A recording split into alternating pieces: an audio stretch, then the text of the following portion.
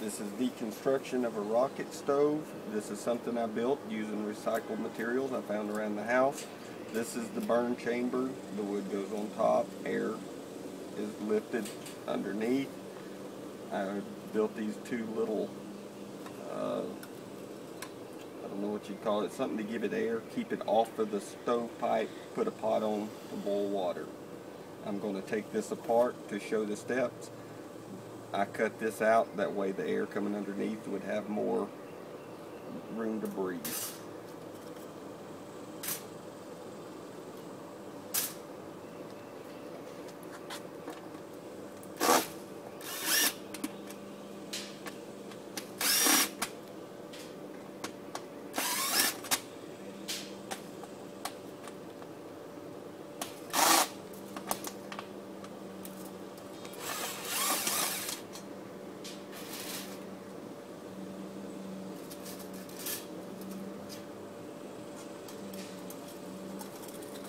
I use sand and dirt as my base, as my 6-year-old dug up. I didn't want to use vermiculite. I wanted this to be more of a survival situation.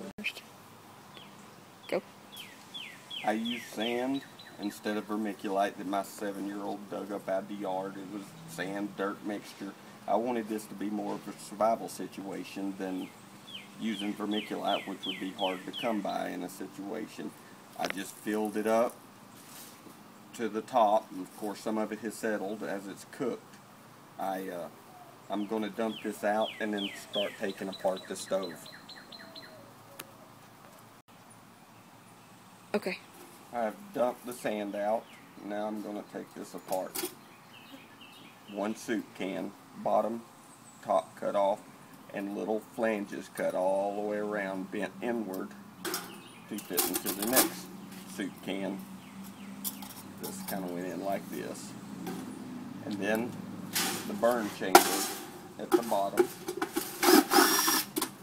I put a screw in to hold it, to keep it from moving around. Using 10 snips, I trace the can out, cut the hole. One soup can, two soup cans. Still has the bottom in it.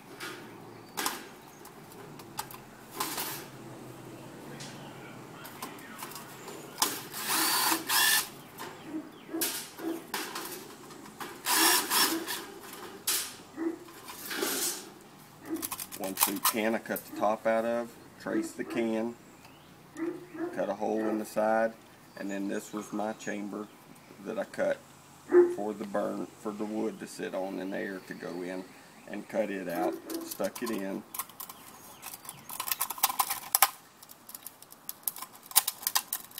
And traced it out the best I could to give it as much air as possible. One hint when doing this: wear gloves, it will cut you. It got me twice. Let's see here. That's what the internals would look like. And then 2 coffee cans. I used a soup can, one of the lids, to get it off the bottom.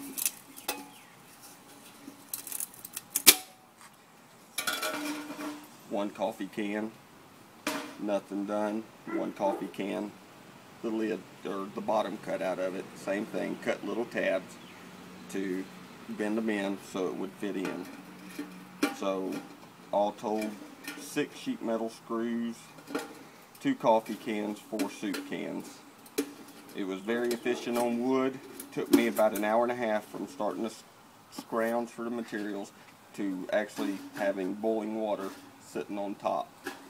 Thanks.